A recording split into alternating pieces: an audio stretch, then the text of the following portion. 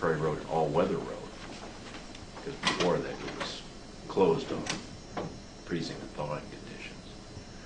Intersection Highway 3 is a real dangerous piece, I think, of that. Would run for county commissioner. I was somewhat frustrated by lack of progress on a lot of different fronts in economic development, and I just decided I would run for the office. It's hard to win as an independent. I had to have a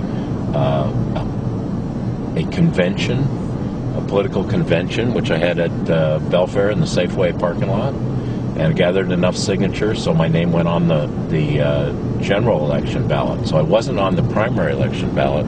What are your thoughts on having two elected positions? Well, it works for me. I think it works for my constituents, and I would put that first. It works for my constituents and it works for me. A couple things are unique, as you'll see, Stephen. Shelton and Olympia are only about 25 minutes away. The county is located entirely within the legislative district, so that doesn't give me a conflict.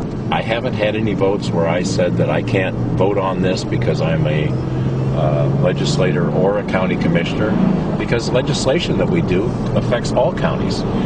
We've had a lot of teachers that have been in the legislature. We've had others that have done this job. Brad Owen was a state representative and also on the city council at the city of Sheldon for several years. So it's not unprecedented. I would say that it sometimes stretches your time, but it does keep you in touch with your local community.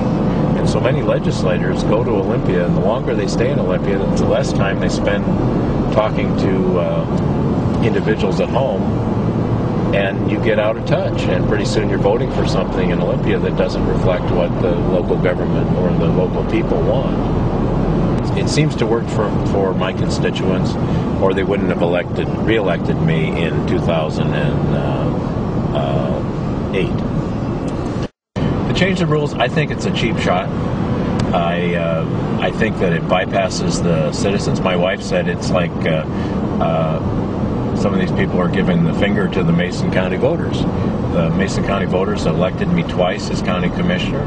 I'm not going to run again in 2012.